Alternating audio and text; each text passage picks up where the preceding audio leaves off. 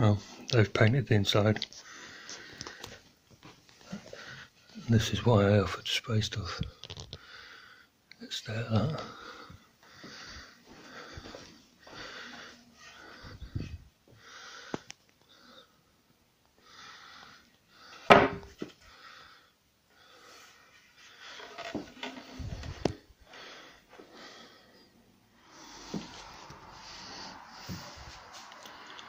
Right, it's a good colour match to the paint that they've put on. Let's start with the big one first.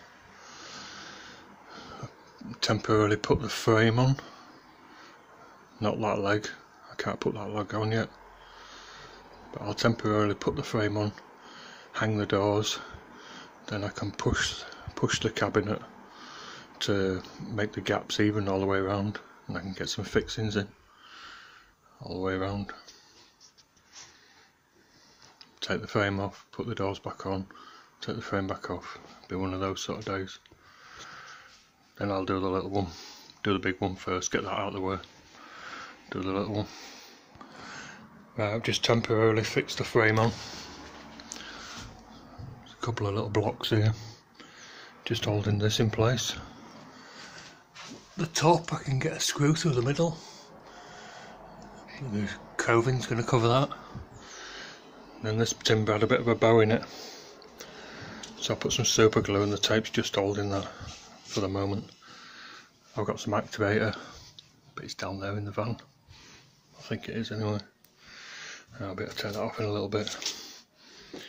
I'm just going to hang the doors on. Right, doors are on. Gaps are something like parallel, they need tweaking just a little bit, but the parallel. Now what's that telling me is that the top of the cupboard needs pushing over. You see it's touching there, and it's raising up there. So the top of the cupboard needs pushing over. That'll push those down, these ones will raise up. So I think I'm going to put a fixing in the bottom, stop that moving, then I can push the top over. I put a packer in there and a screw down there, just to keep that where it is. I just put some packers in there. I'm fixing this back. I was going to go behind the hinges, but I can't be arsed now. Just going to fix it straight through. I'll pull the packers straight like that when I get the screw in. But I'm going to use these 6s. There's one there, 130mm. These need a 3-point bit, posi 3 it'll say on it. All the screws in here, except for the 4s, will go with a 2 posi 2, PZ2. The 4s need a PZ1, posi 1. So a posi 2 for all of them, then you jump up to a posi 3 for that. And the stump here then a Phillips. And if you look at the head, it's got like an 8-point star. It's got your regular sort of posi 4, but then it's got some more in between. And the shallower Phillips are quite pointed.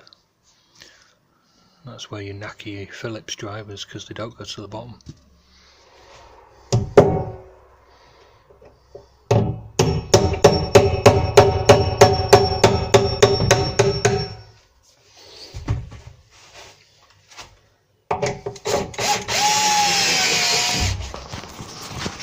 Just before I nip it up, push these packers straight. I should be able to swing on that a little bit. Might need 2 hands.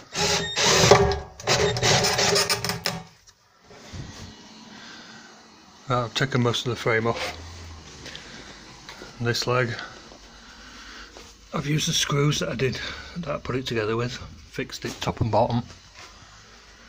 And then the distance from here is 20mm, but I'm just using this packer. So that's that distance there. And I need to, this face of this needs to be flush with the plywood at the back. So I need to set my compass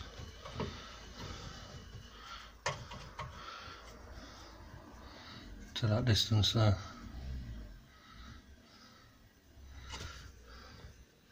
Then I can carefully scribe up there.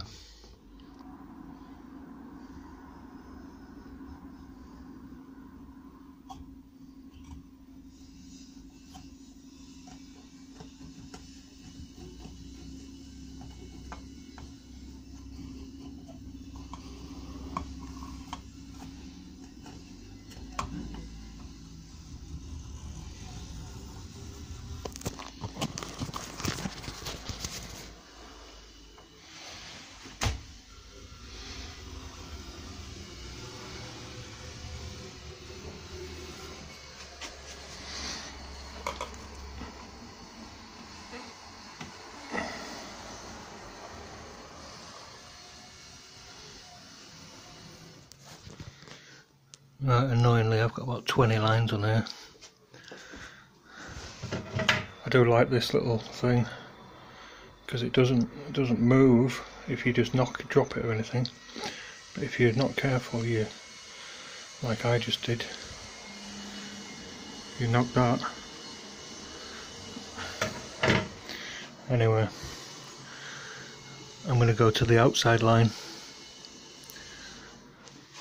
And I'll cut it back like that, so it'll be this front edge that's touching the wall, and then if I've got to shave off a little bit, I'm only shaving up like the point.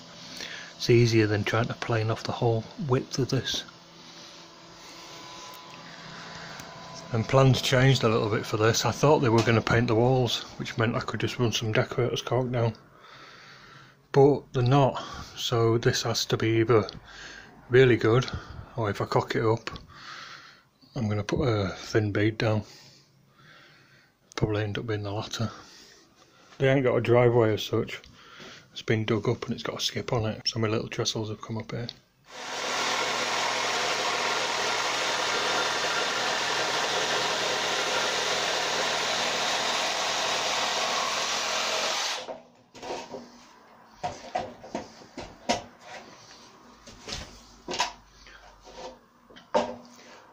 I cut it back. The jigsaw was running on this outside edge, so I didn't mark the face. You know, it was leaning like that, pressing on there. Now I'll just use my planer and gently work up to the line. So I'll do it with the planer on its edge like that. If you do it like that, all you can do is go in a straight line. If you put it on the edge like that, at an angle, you can go in and out of any divots, you know, any shallow bits.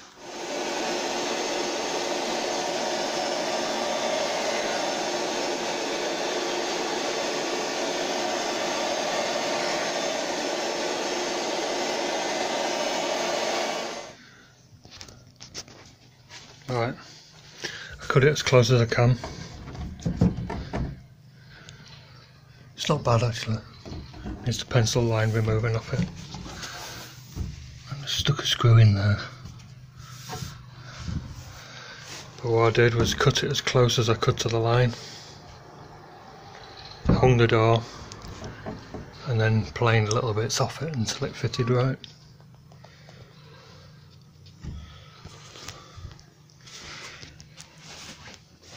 Now I've got to do this one on this end.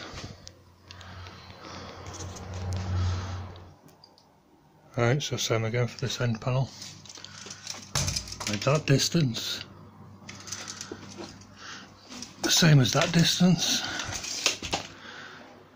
It needs to go back that far, so I've set my calipers to that distance, my compass, and I'll scribe down there.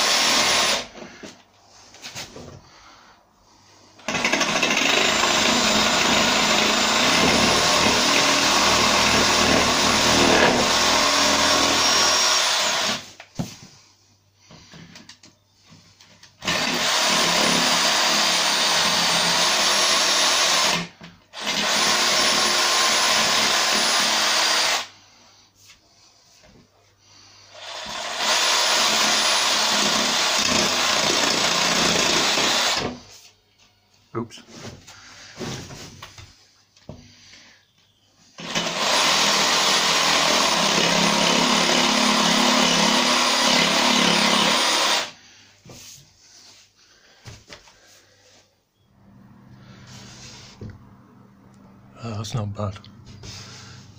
I can put a bit of caulk down there if I decide to, because this is just white paint, white gloss. Alright.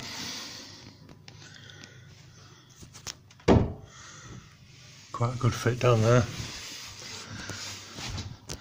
And you know when you should leave things alone? I've lost a little corner there. Got a bit of decorator's caulk in that. And now I can get some glue in here, get it sat on, and start getting the front frame on. And because that's such a good fit, I ran the plane along just to remove any saw marks. But because that's such a good fit, it means this one's got to be good as well. If I've got to put a bead on that because I cock it up, I've got to put a bead on that one. And probably on there, and probably on there. So I'll get this one glued in. You can see, you can't really tell that I knocked that corner off.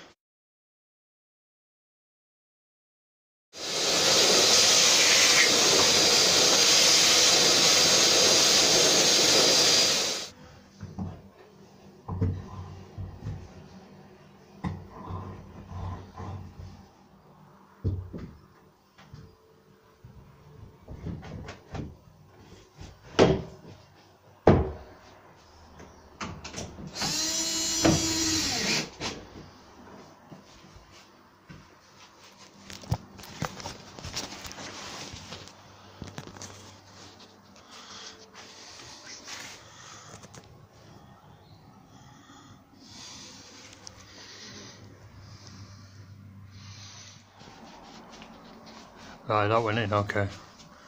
Lots of glue and some tape just to hold things back. Gap's not too bad, it's parallel. These gaps are good. While the glue dries, I'm going to make a start on that one. I can take the tape off, get the doors back on. Leaning them there's no good, I don't want to leave them overnight like that. And these screws that I'm putting these on with, putting 1 1/4 in, so they're going right through into the carcass. Right, same again for that one. I made the top parallel. Quite often you don't really notice the bottom quite so much if it's slightly out. Put a little packer in there just to pull the top straight. Gaps are somewhat like parallel. And I've got to try and make the edge of the plywood there the same distance from the edge of the door. And it's not looking too bad. And I'll get a couple of fixings in like I did over there. Same there. Packer up there, fixings in. And you've got to make sure that it's not twisted. I cut all these boxes square so they're not bad, but I've just put a batten on the bottom there. I'm going to put one at the top, but just make sure that they're not too far out. See, they're sitting out at the moment, but see what it's like when I get the other batten on the top. And now I've put that batten on.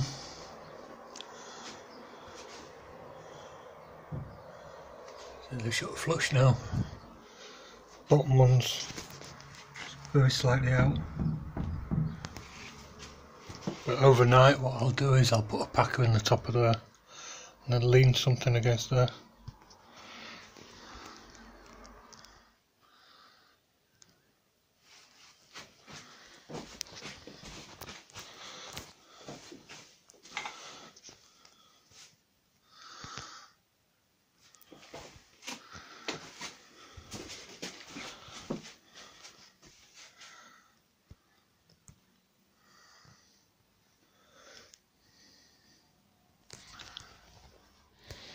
Right, next day,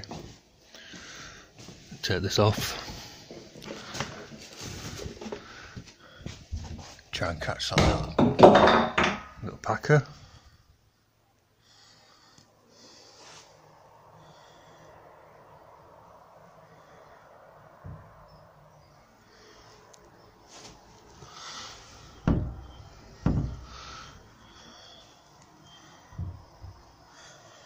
That'll do. Now I'm just going to scribe this one in.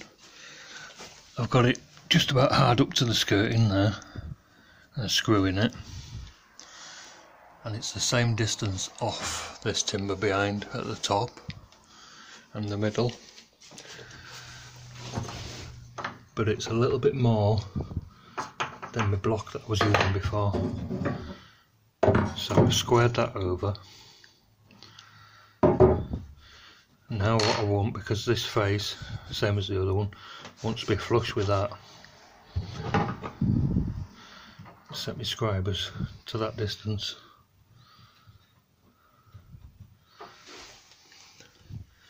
And I can scribe up there now.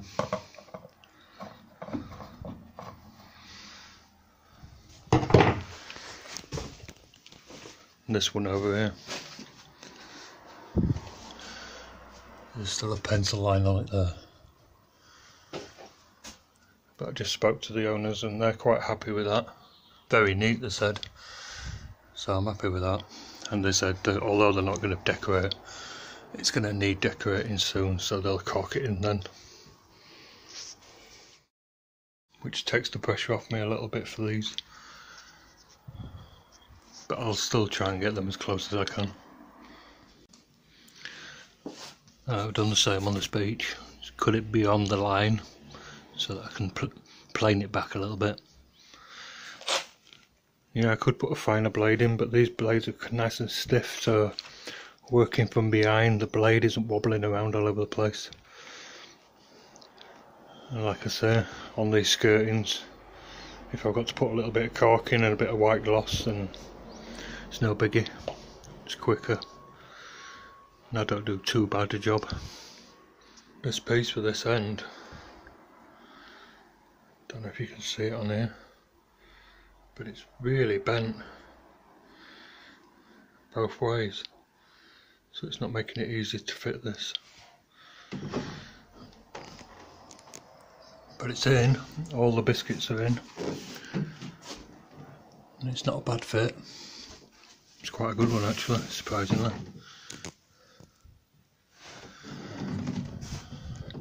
I don't know how I'm going to hold it back while it dries there. Might just have to get some clamps on there. Same for this end panel as the other. Same distance there as there. Set my calipers to that distance, my compass. Scribed it down. Lost it a little bit here, so the telly was getting in my way. So I put little pencil lines just to remind me which line it is. But I went over the top of it and it joins up with the one that I came up with. And down here, interesting, see how that works out. If I lose that point, don't care, or that point, just be like that one. And same again, I'm going to cut this one by hand because I can make quite a neat line with that. I can cut right to the line, then I can just run the block plane along to clean the sawn edge up. And while I've got that off, see, I packed it there, screwed it there. I didn't show you on that one, but same one. There's a packer up there, and then a screw inside. And while I'm cutting this, I'm just constantly blowing on here,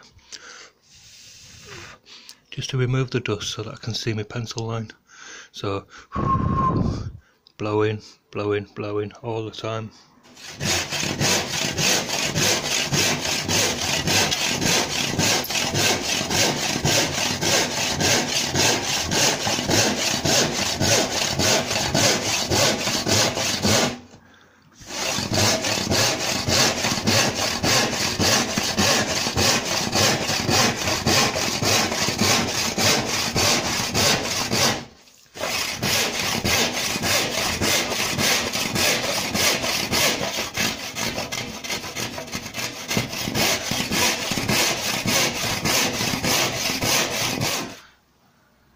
Right, so you probably can't see, but the pencil line is just on there. Shows up a bit more down here. But same as with the electric plane, put it at an angle like that, and then you can follow the hollows instead of just planing it flat. Because we don't want to change the shape of this, we've described it. And you want to plane sort of downwards almost, not upwards, so it'll break out.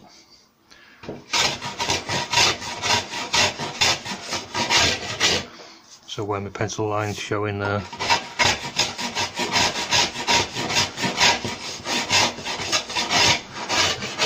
I'll take a little bit more off.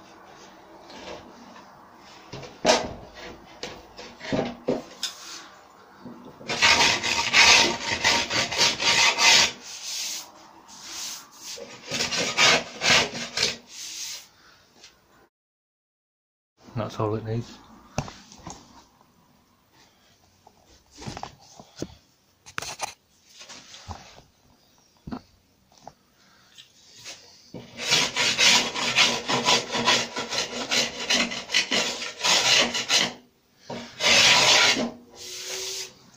See how it fits.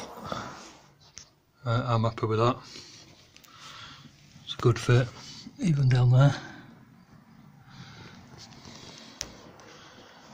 No adjustment on that one. First time. Getting better at this. Woodwork like.